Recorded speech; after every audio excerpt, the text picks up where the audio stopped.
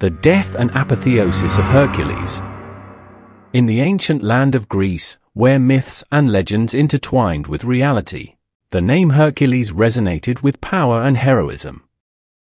Born of the union between Zeus, the king of the gods, and the mortal Alcmena, Hercules possessed strength unparalleled in the mortal realm. Hercules had completed the 12 labors, feats of strength and courage that earned him the admiration of gods and mortals. However, his journey was far from over.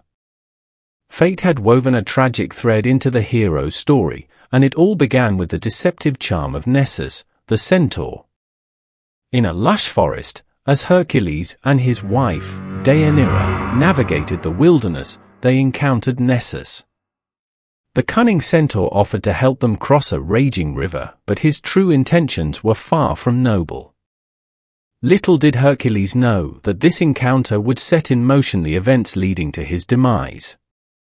As Nessus ferried them across the river, he couldn't resist the allure of Deianira's beauty. In an attempt to claim her for himself, the centaur devised a sinister plan. Before parting ways, he convinced Deianira to take a vial of his blood, promising it could serve as a love potion in times of need.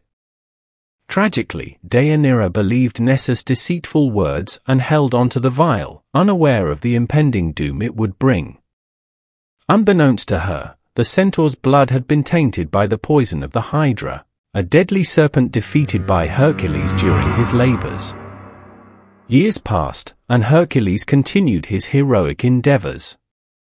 Yet, the seeds of tragedy had been sown. When Hercules faced a moment of doubt in his marriage, Deianira, seeking to rekindle their love, remembered the vial of Nessus' blood.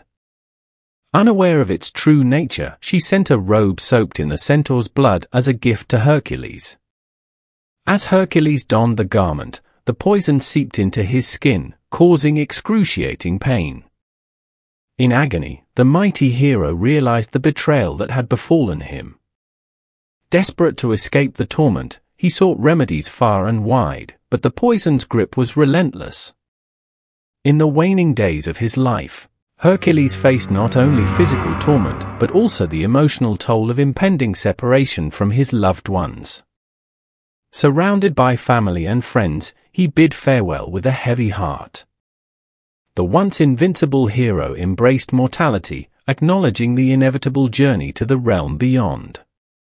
As Hercules drew his last breath, his mortal form succumbed to the poison. Yet, his journey was far from over. His soul embarked on a mystical ascent, guided by divine forces.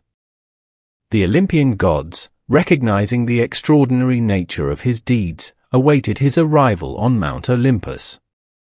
Hercules' arrival on Mount Olympus was met with awe and celebration. The gods, accustomed to the antics of their divine kin, recognized the unique blend of mortality and divinity within Hercules. A council was convened, and Zeus welcomed his son into the pantheon. The gods, in acknowledgement of Hercules' trials and tribulations, bestowed upon him the mantle of godhood. His apotheosis marked a rare occasion when a mortal transcended the boundaries of human existence to join the ranks of the immortals. Embracing his newfound divinity, Hercules assumed his role among the gods. He participated in divine affairs, contributing his strength and wisdom to the celestial order. The once mortal hero became a symbol of the extraordinary potential within humanity, a beacon of hope for mortals facing their trials. Hercules' apotheosis left an indelible mark on Greek mythology. His story became a timeless legend, inspiring poets, artists, and storytellers for generations to come.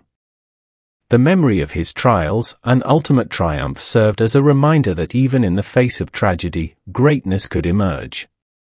The tale of Hercules, from his heroic exploits to his tragic demise and subsequent apotheosis, encapsulates the essence of the human experience.